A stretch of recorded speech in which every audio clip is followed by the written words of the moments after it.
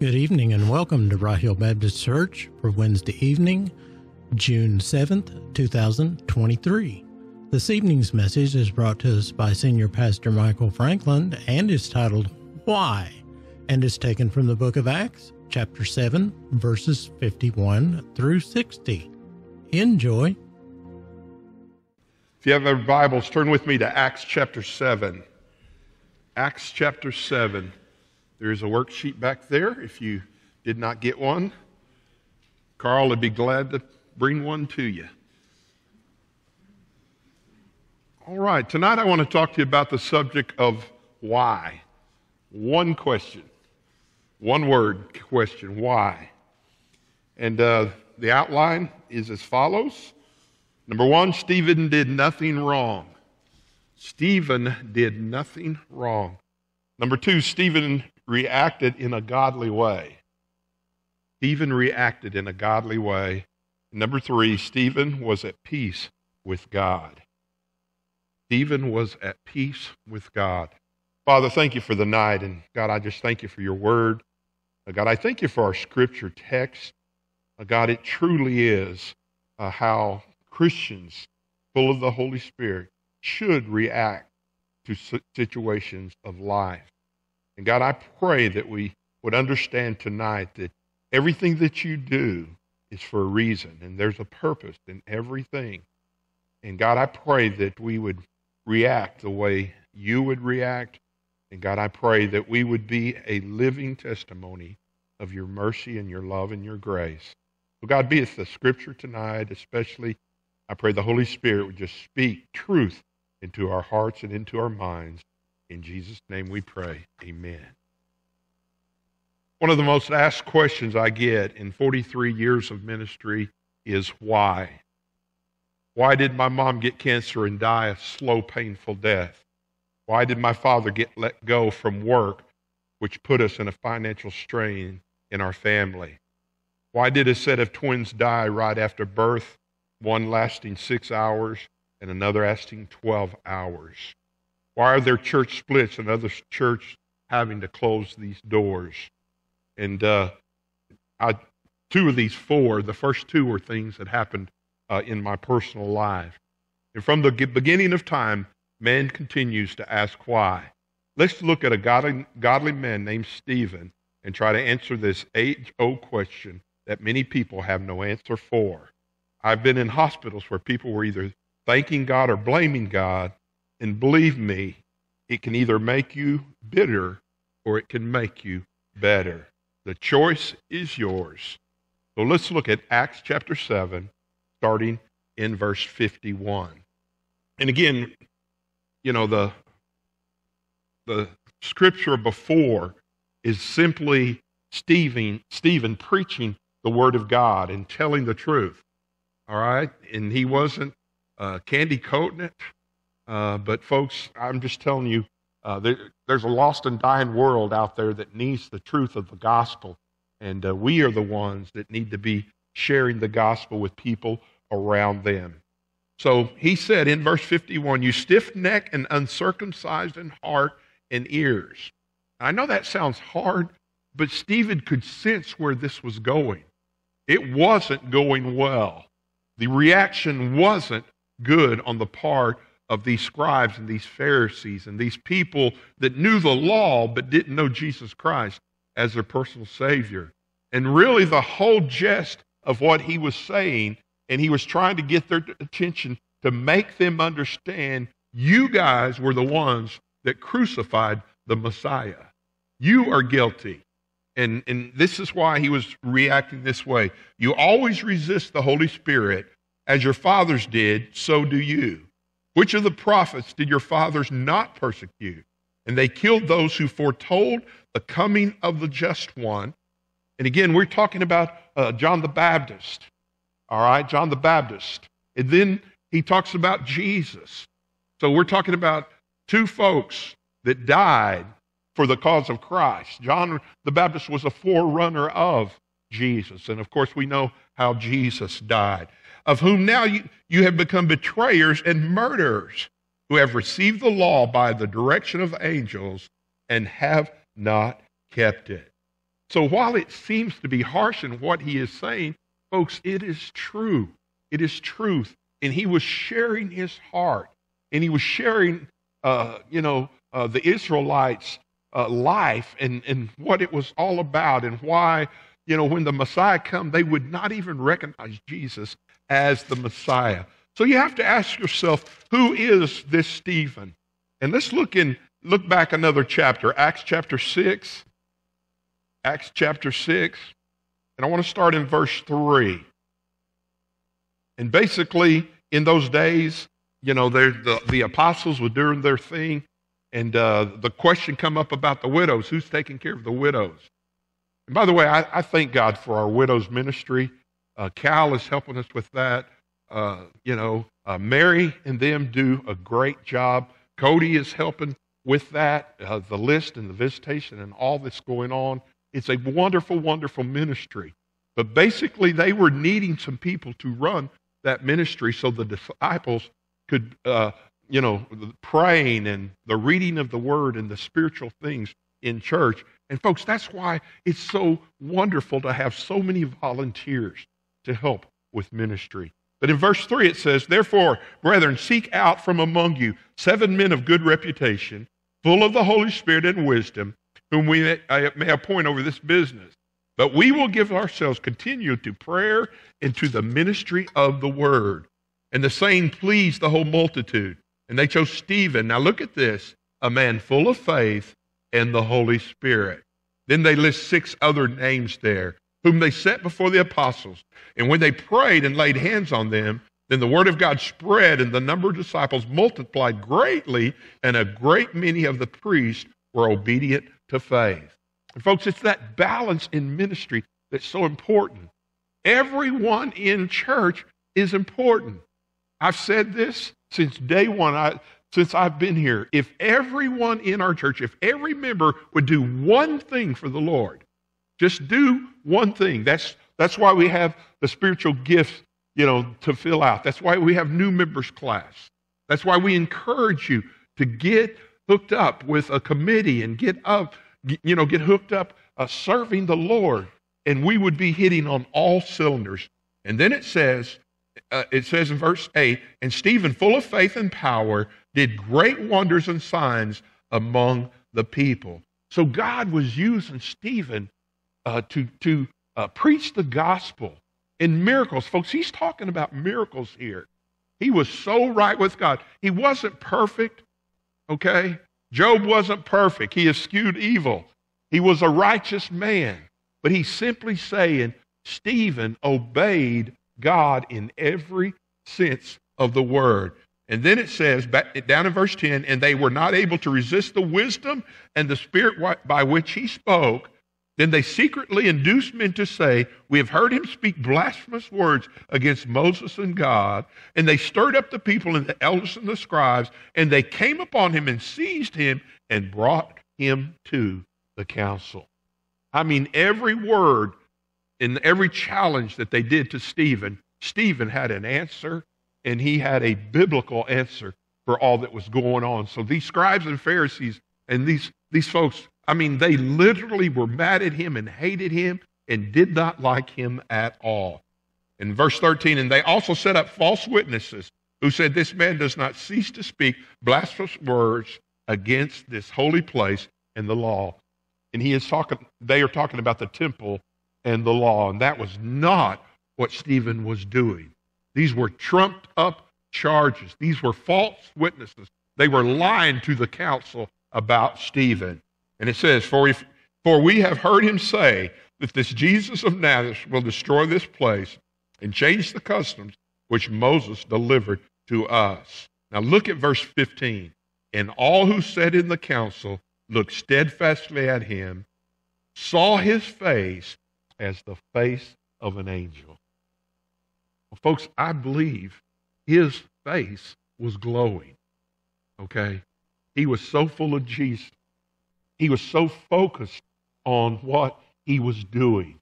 He wasn't afraid. He was being bold in a hostile setting.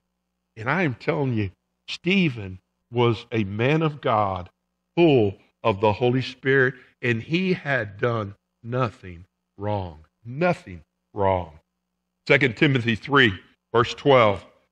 2 Timothy 3:12 says, yes, and all who desire to live godly in Jesus Christ will suffer persecution.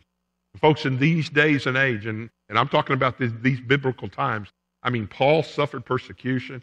Stephen suffered persecution. Peter, and John, they were thrown in jail. And the closer we get, folks, to the end times, I believe the more it's going to cost us to be Christians. So Stephen had done nothing wrong. Number two, Stephen reacted in a godly way. Look at verse 54. And when they heard these things, they were cut to the heart. What does that mean? I'm telling you, they were under conviction. They were under conviction. Notice their reaction. And they gnashed at him with their teeth. Now, folks, that's serious words there. That is uncontrolled anger. That is just going mad, just going off on somebody. That is boiling, would be another word that you see. They got so angry at what he was preaching that they literally came after him physically. But he, being full of the Holy Spirit, gazed into heaven and saw the glory of God and Jesus standing at the right hand of God. What did verse 55 tell me? God's with us in every situation of life. I don't care how bad it gets. I don't care if the doctor says there is no hope. Listen, folks, there's always hope with Jesus Christ. He is still in the miracle business. I still believe God can change every situation in life that we're up against. And we as Christians need to keep the faith. We need to keep the faith. We need to understand that God is powerful. God may be allowing this situation in your life to show His power and show His glory. So Stephen, really, if you think about this verse, instead of getting mad and yelling back at him or trying to run, folks, I'm telling you, he ran to God. He ran to God. And you know what he was doing? I believe with all my heart he was worshiping. You say, how could a guy worship? Well, folks, I'm just telling you, if you're full of Jesus and you have an angelic face, you are worshiping Jesus and God. So it just tells me just who he was and what he was about. He was getting that grace that God gives in hard times. And folks, we all go through it. We all go through things that we don't understand. We don't know why this situation happened. Got a phone call this afternoon, and Kathy Fraley was on the line, and Jim Fraley's nephew had a motorcycle wreck yesterday on the way home from work and died in an accident. And, you know, it's just, he buried his brother, 2 weeks, 3 weeks ago? And sometimes when all these things happen at once, we ask the question, why? And folks, I want you to know that God is in control of all situations in life, and He has a reason and a purpose.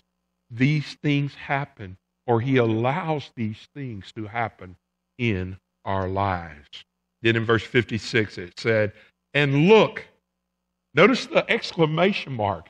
He's seeing things that other people are not seeing. Okay? He is voicing these things out loud. And I know these people were just thinking, man, this guy's crazy. He's gone nuts. And look, I see the heavens open and the Son of Man standing at the right hand of God. What was he doing? It wasn't just a vision, okay? I mean, it was a vision, but I think it was God assuring him, man, I'm waiting on you. I'm waiting on you. I've got a spot for you. I'm going to welcome you into heaven. I'm going to look at you and say, well done, my good and faithful servant. Tony, is that not what we all want? And I'm just telling you, I've always been amazed that everyone wants to go to heaven, but nobody wants to die to get there. Have you noticed that? And I'm not making fun of death, folks. I'm saying the day you die will be the greatest day in your life. When you think, just turn the news on for 10 minutes. Folks, we're going to a perfect place. We were not made for this earth. We're just pilgrims passing through. And I'm telling you, Stephen reacted in a godly way. He didn't get mad. He didn't start saying, God, this is not fair. I'm telling you, he had a come to Jesus meeting, and he was welcomed, I believe, by God himself. Matthew 5. Go with me if you have. Matthew 5, verse 10. And we know these are the Beatitudes. And the Beatitudes say, blessed are those who are persecuted for righteousness' sake, for theirs is the kingdom of heaven. Folks, when I think of my years, in the 64 years that I've lived, and I think of eternity, I'm just thinking, you know what? I don't know how this is all going to end. Okay? I don't know, even in my own life. I want to get better. I do think I'm going to get better. But I'm just telling you, I win either way. If I get to stay here and I get to preach another 10 years, man, I win. If for some reason God says, you know what? I'm going to give you 6 months. And I know you don't like to think of that. I'm not trying to be negative. I'm simply saying I win either way. And the persecution that comes in our lives, folks, it's just life. Okay, life is unfair. It started in Genesis chapter 3. Sin has come into the world, and we're living with. I think Steve told me today there's already been over 300 mass shootings. And I think a mass is, what did you say, 5 or more, or 3 or more, or something like that in the United States. Folks, we're only halfway through the year. In this world, I'm just telling you, we're not of this world. They're going to persecute us. They're going to come after the church. They're going to start trying to censor my sermons. They're going to take our tax exempt away. It's heading that way, so we need to be prepared for it, spiritually prepared for it. We need to react the way Jesus reacted, and I believe that was exactly what Stephen was doing. Blessed are you when they revile and persecute you and say all kinds of evil against you falsely for my name's sake. Rejoice and be exceedingly glad, for great is your reward in heaven. For so they persecuted the prophets who were before you. And folks, that is exactly what Stephen was doing. When he said, look, man, I'm seeing God, he was rejoicing. So we see Stephen did nothing wrong. Stephen reacted in a godly way. And number 3, and here's the key, folks, Stephen was at peace with God. Folks, if you are not at peace with God, you are going to worry. Okay, if you are not at peace with God, you are not going to react the right way. I'm telling you, the peace of God calms all situations. I've thought many times, what if somebody broke into our house? Folks, I'm just telling you, I would just calmly try to talk them down. Okay? And again, I thank God for our security and the guys that keep us safe here. And again, I would do the same thing. I would just, if something happened, I would just calmly try to talk people down. Okay? And we need to be at peace with God, and we need to follow him in everything that we do. Now look at verse 57. And then they cried out with a loud voice. They stopped their ears. They are yelling. Think about what they're doing. They're acting like preschoolers. I mean preschoolers. And it says, and ran at him in one accord. And that means literally many people took a hold of him. He had no power over a riot in a crowd, a raucous crowd like that. And they cast him out of the city and they stoned him. And if you ever understood what the stoning was, folks. They started with small stones distances away, and the closer they got, the bigger the stones. See, they wanted them to be, persecuted. They wanted him to feel that pain, to feel that pain. And it says, and the witnesses laid down their clothes at the feet of a young man named Saul. And folks, we know who Saul was, but we know what God's plan for Saul was also. And they stoned Stephen as he was calling on God and saying, Lord Jesus, receive my spirit. Why? Because he had the peace of God in his life. He wasn't yelling it. He wasn't mad. He wasn't saying, why, God? Why me? Then he knelt down and cried with a loud voice, Lord, do not charge them with this sin. Who does that sound like? We know who that sounded like. We know that that was exactly what Jesus said when he was on the cross. Father, forgive them, for they know not what they do. And when he had said this, he fell asleep. It didn't say he died. Notice that. What makes us fall asleep? When we're at peace with God. What makes us fall asleep? When we know all things as well with our souls. And again, I'm not saying Stephen was a perfect man. I'm not saying that. But you know what God gave him? And folks, he doesn't give everybody this, because some people, I'm just telling you their reaction. He gave him dying grace. Dying grace. And I just, Sharia, I just think of your mom and what you shared with us. Then in her last few minutes, y'all were singing. What was the song y'all were singing? All in all, you are my all in all. And she fell asleep. Folks, that's the peace of God in our lives. Stephen became the first Christian martyr recorded in the Word of God, the first Christian martyr. And here it said, he saw Jesus. Okay, he saw Jesus. And folks, I am telling you, there's a song that I think all of you know, We Shall Behold Him. I believe with all my heart that's exactly what happened in those last days. So we ask the question, why? Turn with me to Romans 8. Two more scriptures. Romans 8, verse 28.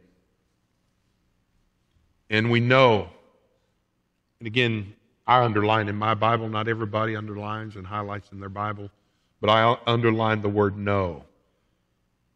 That all things, I underline the word all there. And when you underline something, it's for emphasis, okay? And we know that all things work together for good to those who love God and those who are called according to his purpose. Stephen was called. Stephen was faithful. Stephen was full of the Holy Spirit. And he literally died for the cause of Christ. But why? You know why? I believe it made an impression on this, young man named Saul. And I believe God used that, his death, to just kind of give Saul a wake-up call for future ministry. All things work together for good. And the two basic reasons why bad things, and that's what we have a hard time understanding. Why do bad things happen to good people? Number one, for our good. For our good. Folks, God is shaping us and making us and molding us into who we need to be. God is polishing us. God is helping us to have all the 9 fruits of the Spirit. God has a purpose for everything that we do. It's for our good, even though we don't see it. It's kind of like when I was a kid, I hated shots. And, the doctor would look at me and say, this is for good. And I said, well, give it to my mom then. I give it to her. You got to have a shot to get better in some cases. But not only for our good. And here's the true and the second half of that answer. For His glory. See, Stephen didn't have time to take credit for this. Stephen wouldn't have taken credit for this. But these people twice saw the face of an angel. Folks, that's how I want to die. I want to die just glowing for Jesus. Just going and growing and glowing for Jesus. So that is the reason. But I want to also look at verse 29. Verse 29, for whom He foreknew, He also predestined to be conformed to the image of His Son, that He might be the firstborn among the brethren. What was the second reason? To make us more like Him. We need to conform to the image of Jesus because Stephen was simply doing exactly what Jesus had done earlier. Oh, folks, I just long to hear that phrase, well done. And I've messed up in life. I've made bad decisions. I've done dumb things. But when it all comes down, when you're up there and you're standing before God, I just pray that we all hear that. And I believe Stephen heard that. Well done, thou good and faithful servant. 2 Corinthians 12. Last scripture. 2 Corinthians 12. Verse 7. Unless, this is Paul writing, I should be exalted above measure by the abundance of revelation. And Paul's basically saying, it's like I told about the shirt, I'm God's favorite. There were some people that might have thought Paul was God's favorite. But Paul was just saying, hey, I'm just telling you, it's not about me. You can see that all through Paul's life. It was about God. It was about your relationship with God. It was how you could testify for God. It was how you could show off your God. A thorn of the flesh was given me, a messenger of Satan to buffet me, lest I be exalted above measure. One of the greatest Christians, one of the greatest soul winners, one of the greatest church planters, one of the greatest missionaries, 3 times asked God to take it away. And when I read this on Monday, you know what hit me? I need to shut my mouth. I think of all that Paul went through, all that he went through. But yet God said, you know what? This is for your good. This is for your good. Concerning this thing, I pleaded with the Lord 3 times that it might depart from me. And here it is, folks. And He said unto me, my grace is sufficient for you, for my strength is made perfect in weakness. In weakness. Oh, folks, it's so there in why bad things happen to good people, so that you can receive God's grace and you share that grace with others. 2 Corinthians tells us, chapter 1, the reason we go through these things in life is so that we can minister to others that have went through the same thing. Matter of fact, now I'll be 65 in 2 weeks. And since I was 30 years old, I could go into a hospital and somebody would say, man, I got cancer. And you know what I can tell them? I did too. I've had it. I've had 2 incisions and 2 skin grafts. But it was by the mercy of God. There are a lot of people that can't get cancer and don't live through it. So I'm just saying, when I am weak, He is strong. Therefore, I would rather boast in my infirmities, that the power of Christ may rest on me. And folks, that's the testimony. How are you still happy about it? How are you still smiling through all this? It's the power of God. Folks, it's God that gives us the strength. It's almost like sometimes we think we're so tough and so self-sufficient and we'll just bull our way through it, folks. And I'm just telling you, it's God. Any strength that I have, anything good that happens in my life, is from God. I can't muster that up. It's God. Therefore, I take pleasure in infirmities and in reproaches and needs, in persecutions, in distresses, for Christ's sake. For when I am weak, then I am strong. Now, folks, sometimes I'm just being totally honest with you. Sometimes God just has to break us. He just has to put us in situations where there is no way out, because we always try to figure a way out. And folks, I'm telling you, I can't think of that song, God Will Make a Way, Steve, when there seems to be no way. We are perfect and not sinless. We are at peace with God when He takes over all situations of our life. Philippians 4:13, I can do all things through Christ who strengtheneth me. Father, I thank you for this example of Stephen. And God, I thank you, Lord, just how, and I believe with all my heart, it made a huge impact on Saul. God, he was there. He allowed it to happen. No, he probably didn't throw a stone, but he could have stopped it. So God, I pray that we would understand that there's a reason and a purpose for everything we go through. We don't like it. Man, we have all had things that seem to be unfair. But God, I pray that we will have that peace that passes all understanding in the storms of life. God, you have a reason. You have a purpose. God, you are our strength when we are weak. Lord, we're going to rise above it because of you. We're going to have a testimony because of you. So God, I pray no matter what happens in our lives, God, I pray that we would give you the glory for every good thing, every gift, every blessing that we have comes from you. And God, we thank you so much for that. In Jesus' name we pray. Amen.